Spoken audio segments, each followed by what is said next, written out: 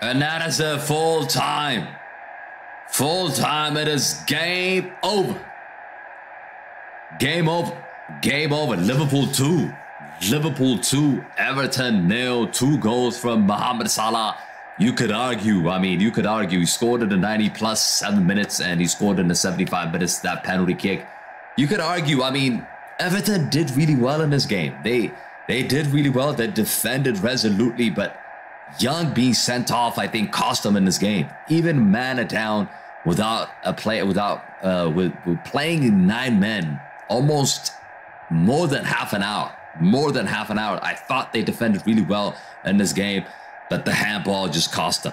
That handball really, really cost them. And the second goal, I'm really not going to consider it because Everton were just chasing a goal to equalize this game. But all in all, I think Everton deserved to get a draw in this game, in my opinion.